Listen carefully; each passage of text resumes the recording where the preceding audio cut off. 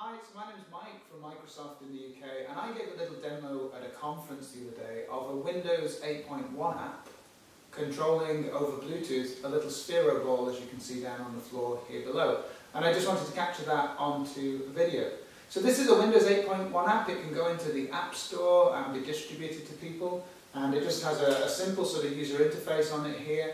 And essentially I can use it to drive this little sphero ball. So let me just see if I can rotate the ball a little bit. I just have to look down, rotate it around, and then drive it in particular directions.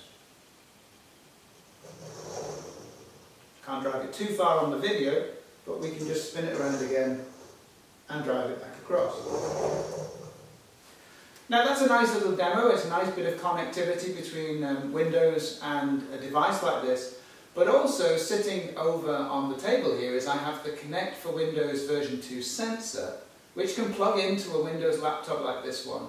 And I showed a brief demo of how to control this sphero ball, not using this laptop at all, but just using the Kinect sensor to do a couple of simple things where it can use its skeletal tracking to track just a couple of points on my body and drive the sphero ball. So let me just connect the laptop to the Kinect sensor. We'll get the laptop out of the way and then we'll drive the sphero ball in a different way. Okay, so what I've done here is I've taken the laptop, connected in the Kinect sensor over USB 3, and so we're no longer using touch on the laptop as input to drive this sphero device.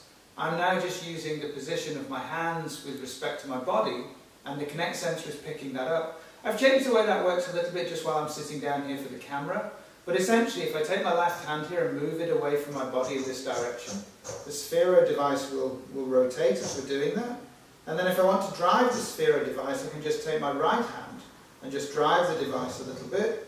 Let me just rotate it a little bit round, drive it in a different direction, and then we just rotate that a little bit round, drive it in a different direction, and just rotate it round again, and drive it in a different direction. So I'm now driving that thing using the Kinect just with a little bit of skeletal tracking. It's just JavaScript code, it's very simple, it's on my website, you can take it. And we're just using that to manipulate something in the real world in a really, really simple way.